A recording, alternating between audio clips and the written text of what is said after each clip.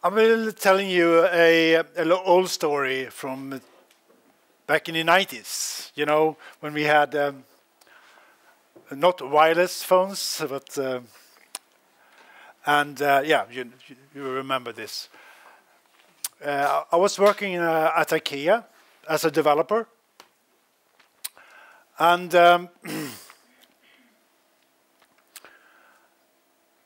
in the Ikea we had all the stores were accessible through by us through a admin account, which means that all the stores had the same password and log in. So it was really easy for us to just access any Ikea store in the world.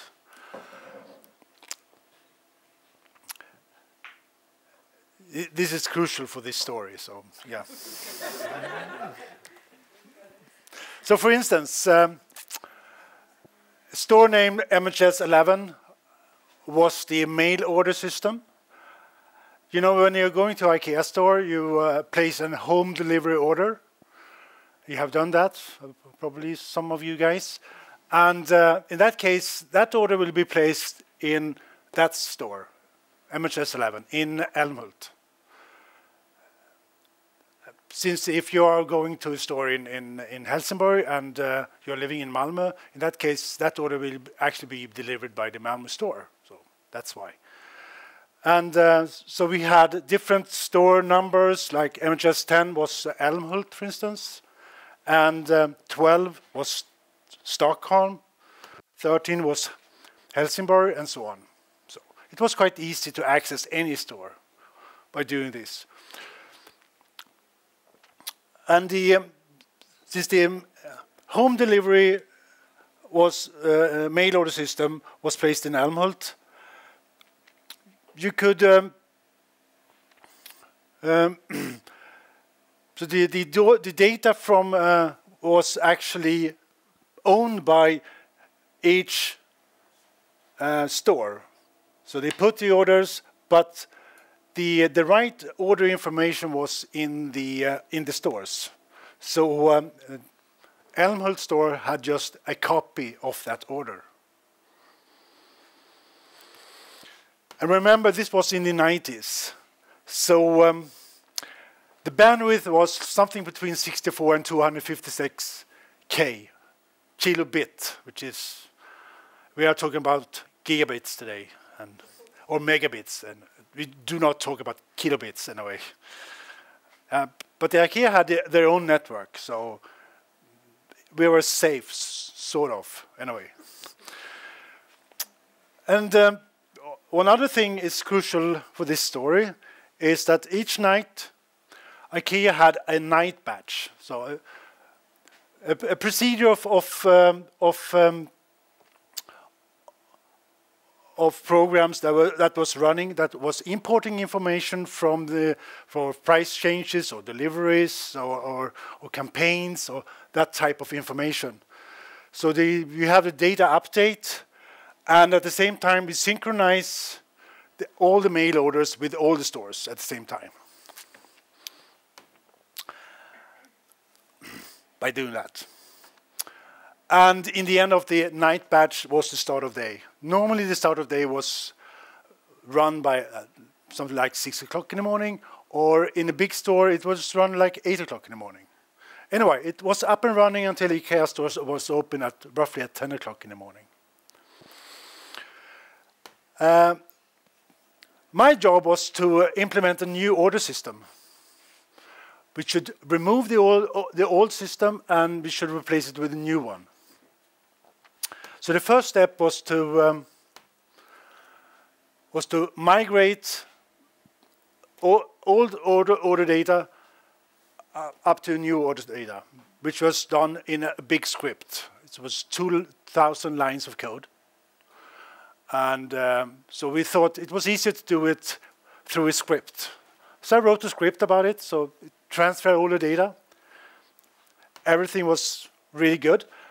After we transferred all the order data, we verified that the order data was okay. And in the end, we deleted the old order data. So And we did that at many stores.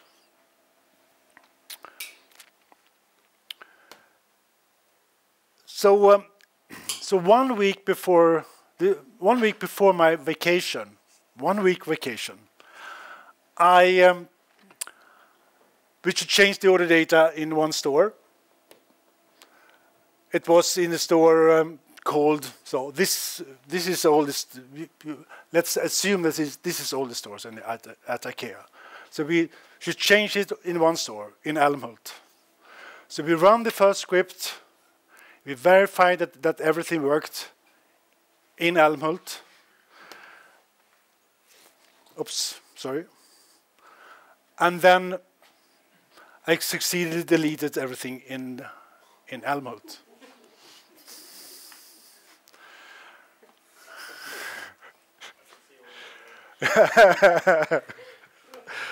So remember what the night batch did?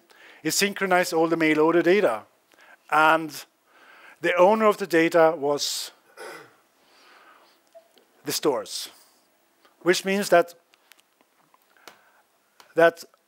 all the stores try to access mail order to say, is my data all right?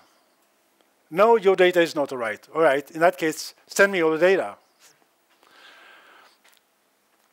And I was on my vacation. So what happened when you know you have the bandwidth of like 64K or 256K? So absolutely nothing happened. The lagging was enormous.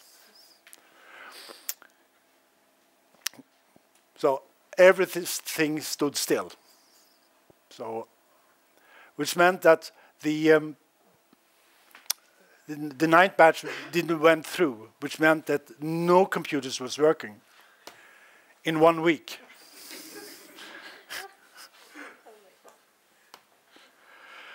And I didn't notice anything.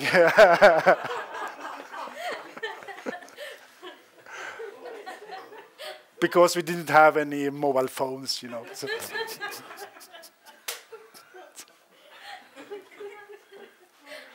yeah. So lessons learned. Yeah, of course, we changed our routines, of course. And so one script created the other script to avoid human errors. So because it was just a number, so it was a 0 instead of a 1. So that was because we, yeah. And so my advice to you guys is if you should build a process, trust the computer. Thank you.